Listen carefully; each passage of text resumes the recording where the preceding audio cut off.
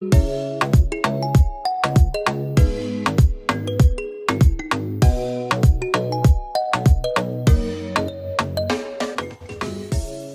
everyone, I hope you're doing well.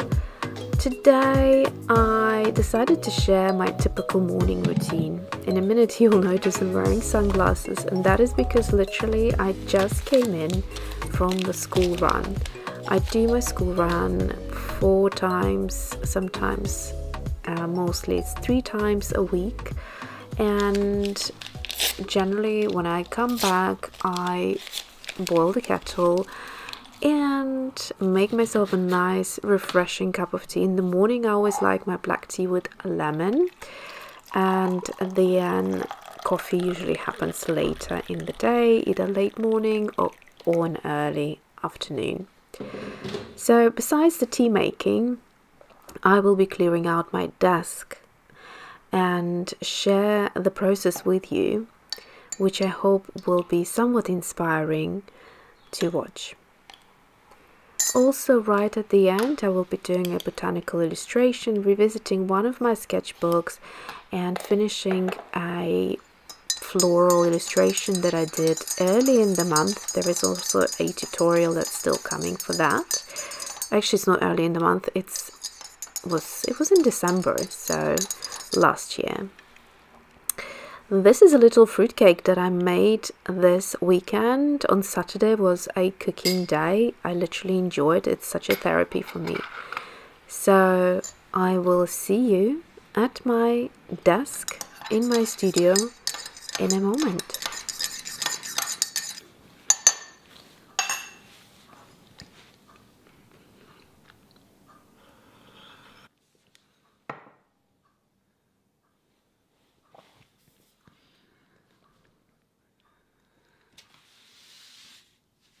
Okay, so here we go. I didn't plan this whatsoever. It was one of those mornings that was super sunny, as you could see with the sunglasses, and it felt good to kind of do something. And my desk had been covered in this like paper I found for a while, and originally I ordered a roll of paper which is supposed to be like a wallpaper thing, but I think this particular one is it has a lot of fibers to it, and a lot of things stick to it, even though it's not really like dirt, but it just gets dirtier quicker. This paper, I figured out later, was a paper that you put on the walls before you either paint them or before you put like actual wallpaper on them. So if the walls are quite uneven, that's the thing you stick on the walls. So anyhow, I have a whole roll of it, but I didn't really like it. I think this was the second time I'm changing it actually, and like I said, it just gets messy and dirty looking pretty quickly. So underneath it, as you can see, I have another set of wallpaper, and that's actually like a real wallpaper. So the plan here is to dust everything, clean everything. It's already almost end of January. Today is the 30th of January, so I can't believe how quick the month has gone. The point of this clear out is to start fresh.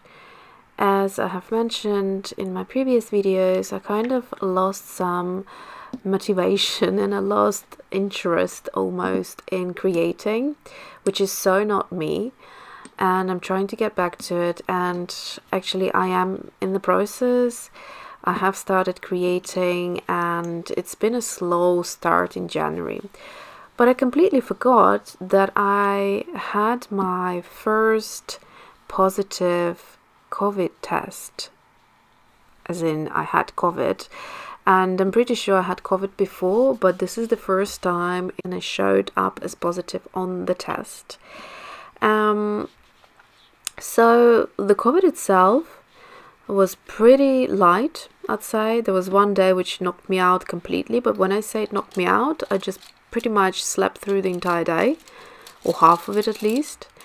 and I felt like taking things extra slow. Like I didn't feel like doing anything other than just cozying up with a bit of blanket and relaxing, which really was not that bad at all. It's just like my body was telling me it's time to slow down, which at that time I needed it anyway. And it happened right before Christmas. So I had to do all of the like Christmas decorations and like the finishing touches right before Christmas, all the food shopping, wearing my mask, and I felt horrendous in the sense that well, physically wise I was fine actually, but I felt horrendous that my nose was constantly running. And it was like a nightmare. You felt like sneezing, and it's just like, you know, obviously wearing a mask, you can't really properly breathe underneath. But my husband at that time was sick as well, so it was me feeling actually better with my COVID than he without a COVID. And so I had to sort those groceries out, of course, being very sensible, cleaning my hands and using the sanitizer and everything like that. So yeah, I'm usually quite clean and super hygienic when it comes to these things, because I don't like germs. So I don't spread mine either. And yeah, I think the day before, or evening before Christmas Eve, I tested negative, which I was so happy. It was the best thing.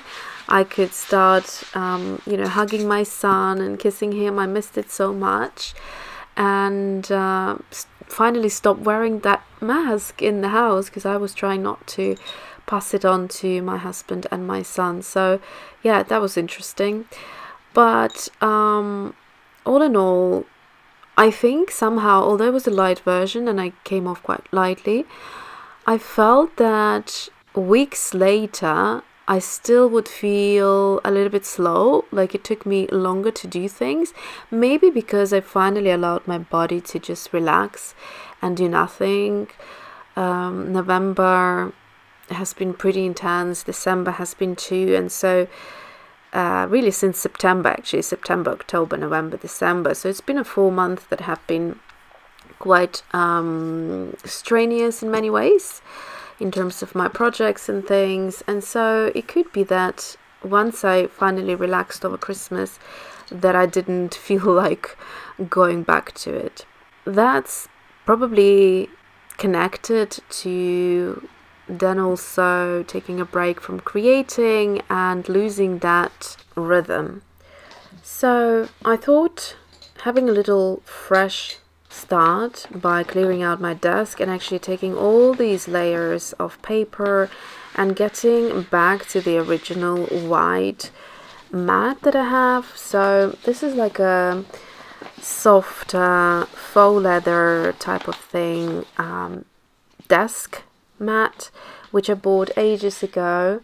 I really like it. The only trouble was it would get dirty quite quickly, and at the time when I was setting this desk up, I think I was doing a lot of like different things, sprays, and just trying out different arts and craft supplies, and it didn't work out for me at all. I feel like these days I work a lot cleaner, and if I am going to be working with acrylic paints or inks or splatters or something that would potentially make the mat dirty, I think I would just pull out another like waterproof mat to lay on and work on. This is a little present I got for Christmas from the white company. It's the diffuser. It's super cute because it's tiny. I like things to be tiny. There is also a patented filter there that is supposed to somehow purify the air, so I thought that's perfect for the studio. And I like to infuse the studio very quickly with a nice aroma. Generally, aromatherapy is something I really like. Here is a piece of art, a little frame that I found in another part of the house that I thought is quite inspiring, and I wanted to keep it in my studio, so I found a new spot for it. Here's a quick overview of the desk.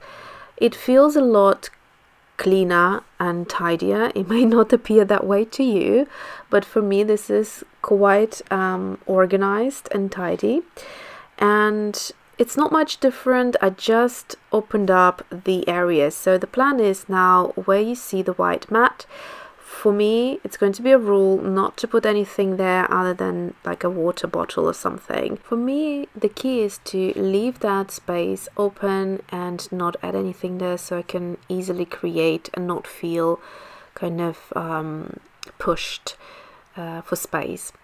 So that is my desk, and there are still a few things to be done, a couple of things to be removed, but this was like a quick clear out. Mixing colors is another little exercise that I always recommend to get you started. You need to warm up like you do before exercising. Same thing when it comes to art. I find that the colors that you end up mixing in the beginning are always a little bit hit and miss, so it's best to do it in a separate sketchbook or on a separate piece of paper, and then once you're feeling fairly confident, or once you're liking the color palette that you're going for, or certain mixes that you have managed to create in this exercise, then you can take them to the actual illustration.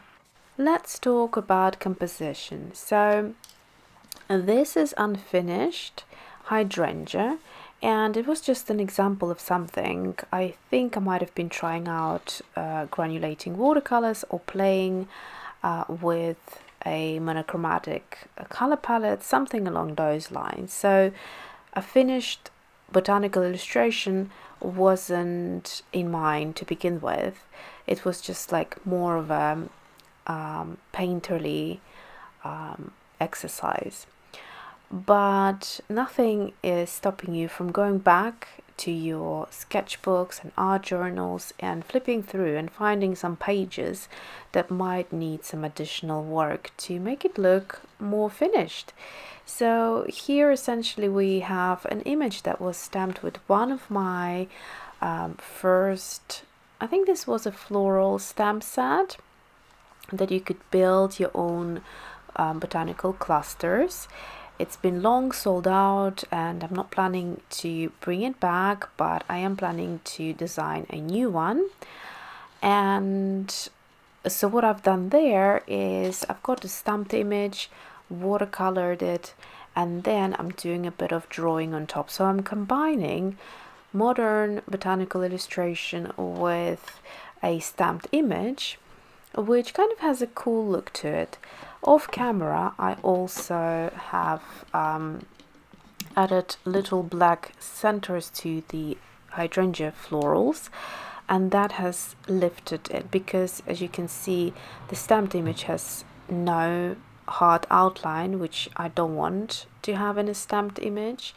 I can always go back and add some lines with fine liner if I wanted to, and in this case I wanted the flowers to not have any outlines, just the centers, and then have the leaves on each side connecting the whole composition. So as you can see, it's an elongated landscape composition that works really well with this format of a sketchbook.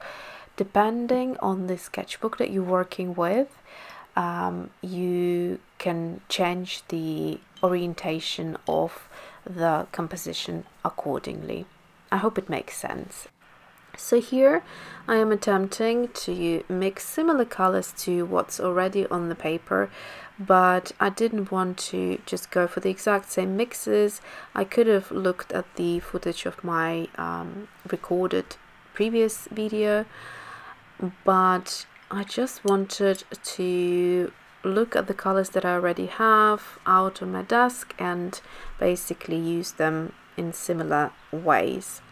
So here I have pulled out chartreuse, I have pulled out the gold green deep and quinacridone gold deep from my ultimate color palette. It's available on Etsy, Alyona Creates. These are handmade watercolors. They're professional, they're artist grade, and I just used the little 6 half pan. There was a Schminke one, but I didn't like the color there, so then I thought I'll stay true to my own watercolors and go into my handmade watercolors that I made myself. And this set is the Tropical palette, and the other one was gosh, I can't quite remember now, the Sunset palette, I think. So I was interested in reds, and both of those palettes had lovely reds. One is more of a coral, kind of super intense, beautiful, fiery red, and the other one is a like a red which is deep. So I then started mixing things, and initially I wanted to add those reds into the green mixes to come up with this like forest green type of a color, but somehow it always would still end up more orangey, which I still like the color palette, as you'll see. But just playing around, I realized later that there is actually the color that I'm looking for is right in front of me, ready to use in the half pan in the Tropical palette set. If any of you still have these palettes, if you haven't finished them yet, feel free to play along and mix new mixes, you know, new colors.